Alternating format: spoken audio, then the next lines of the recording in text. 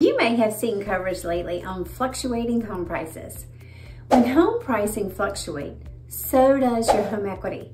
But a drop in equity does not mean low equity.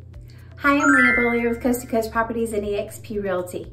When it comes to home equity, which is the difference between what you owe on a mortgage and the value of your home, equity is tied closely to home values. So when home prices appreciate, you can expect your equity to grow. On the other hand, when home prices decline, your equity does too. In the last couple of years, the housing market experienced the unicorn years, giving homeowners a considerable equity boost. But at some point, the market has to correct itself and moderate to a more normal level, and that is what we are seeing today. And although your equity may not be the same as it was in the unicorn years of 2020 and 2021, most sellers are still in a good position with home values remaining steady and not rapidly declining.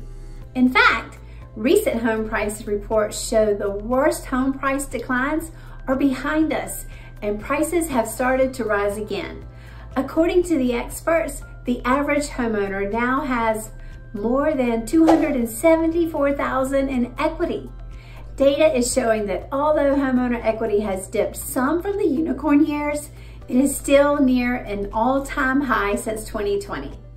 If you would like to know more about your home value and equity in your home, feel free to reach out to my team and I so we can get you accurate information on your home value and the equity you may have. I'm Leah Beaulieu with Coast2Coast Properties and eXp Realty, matchmakers of homes for buyers and sellers. As always, please like our page, share our video, or comment below if we can help you.